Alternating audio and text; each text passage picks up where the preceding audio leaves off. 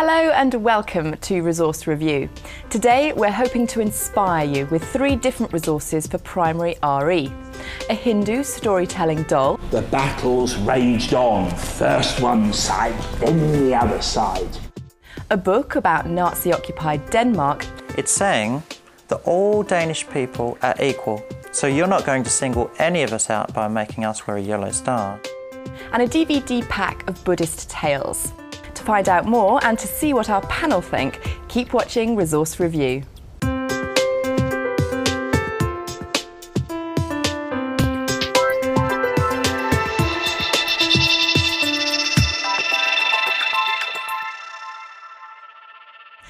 Recommending today's resources is our subject expert, Leslie Pryor.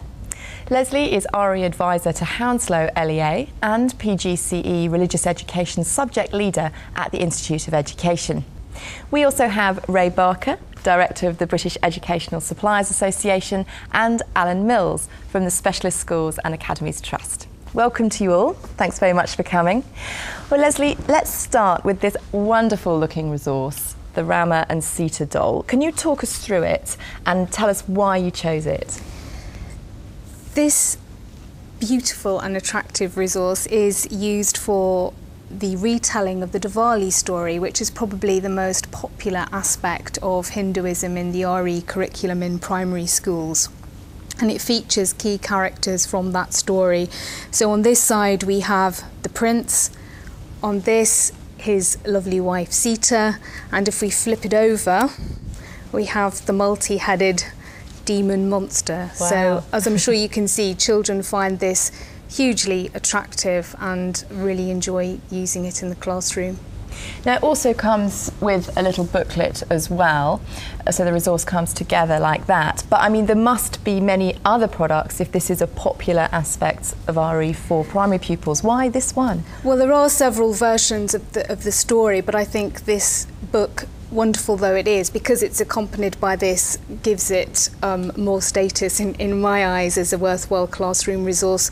Children enjoy playing with this very much, not least after they've heard the story, and they can then retell it themselves, which provides the teacher with a very useful assessment opportunity. Okay, well, before we discuss this resource any further, let's have a look at it in use in the classroom. We visited Ray Sherwood at St Matthew's Primary School in London, and he's using this resource with his Year 4 class to teach them about Rama and Sita. Today I've been using the Rama and Sita doll to retell the story of Rama and Sita that fits in with our work and celebration of Diwali.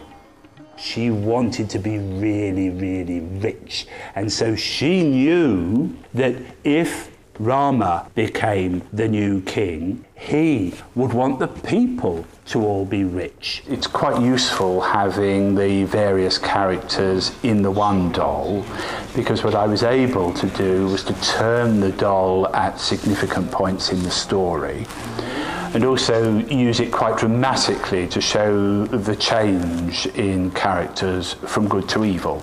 The battles raged on, first one side, then the other side, getting an advantage, but nowhere could they get anywhere into the palace. The doll was well received by the children. It's good in the sense that it simplifies the story, and it gave me an opportunity to add drama to the story as the story unfolded.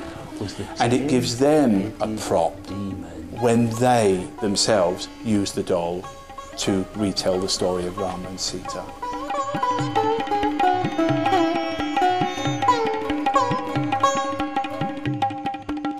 Well, Leslie, both yourself and our teacher Ray there have talked about giving the doll over to pupils to retell the story themselves. Is it really robust enough for that? I think so, and I think one of the things anyway children should be learning in RE and indeed in any other subject is to have respect for the resources that they're using in the classroom. Well, Alan, what do you think of this as a teaching resource? I think it's absolutely wonderful. This is my favourite story in the world.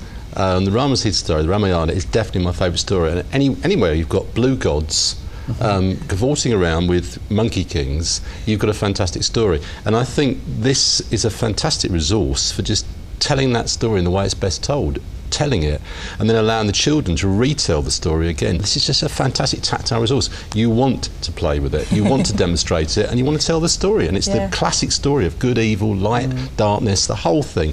Fantastic. Ray. And I'm going to pass it over to Ray. Do you want to play with Indeed, it? yeah. I mean, it's impossible not to play with it, isn't it? And I think that's the thing. We could sit here all day doing it. And I think absolutely with Alan there that, I mean, it is about storytelling and all that real push in RE towards the stories and how important they are. But also I think having the book is really important as well, because it does focus the real issues of the story, which, you know, are about the evil and the light and the dark, which is what the Diwali story is about. So great, I'm going to put it down now.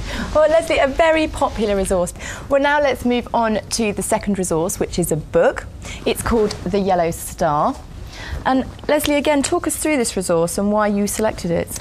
Particularly in primary schools, it's very difficult to find appropriate resources that deal with very difficult subject matter in a clear and accessible way. And I think this book does that. It's the story of how the King of Denmark, according to legend, wore a yellow star and encouraged all Danes to do the same. So they're showing solidarity with the Jewish community under the Nazi regime.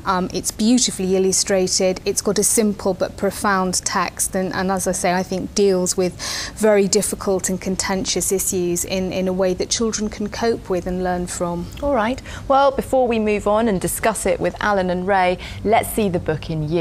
We visited Year 3 teacher Rowan Plunkett at Simon Mark's Jewish School in North London.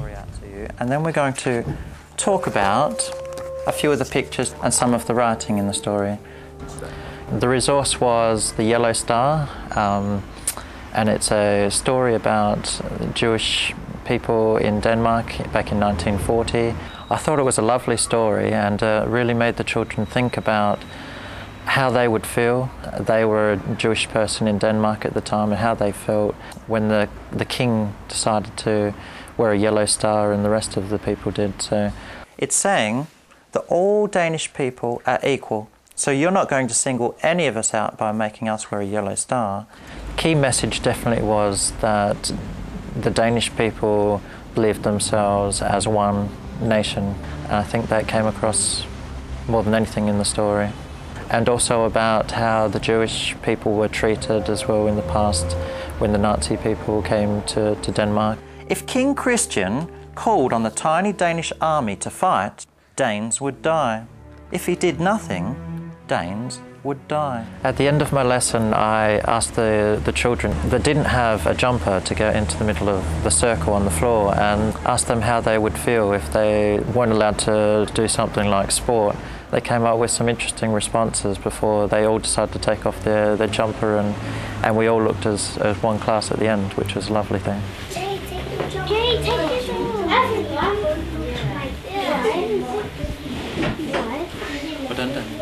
If you use the text in the right way, I think there's no negative things about the text. I think the illustrations were fantastic. There was good puzzles, rhymes. There was a metaphor in there that was very useful to look at. I think they loved the story, the children. I think the adults in the room loved it as well.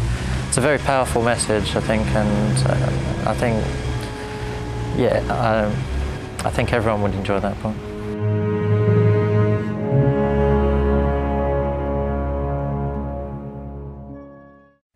Well, Leslie, we saw this book being used there in a Jewish school. How would it work in other schools? I think it has a role to play in helping children to explore issues about difference and prejudice and discrimination and so on, which are key to a good RE programme. Okay. Now, Ray, there's an interesting point about this book, isn't there? Because it says that partially based on truthful history. Well, it's not based at all on truthful history. I know, it does say that it has an underpinning of historical truth.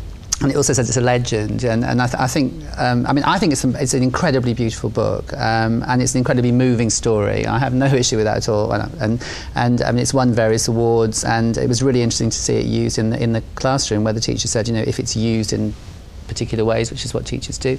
It's a very successful book. But I know, and it's a question for Leslie really, I mean, there's a huge debate on the internet about this book now, because various Jewish groups are saying, well, actually it wasn't like that in Denmark, and what does it mean about what it is to be Jewish? Now, this is going to be an issue with Ari all the time, I suspect. What would you say, Leslie? Well, I think you're right. Ari is full of stories that may or may not be literally true, but even if they're not literally true, there is truth within them, and I think that's one of the things that a good teacher will explore with pupils when using this book. Alan, what do you think of the book? Is it more citizenship than Ari, though? No, not this story. I mean, there are too many things in it which are highly contestable, and if you're a history teacher from the Second World War, the statement on page 2 that one thing all Danes had in common was they were loyal subjects of their beloved King Christian.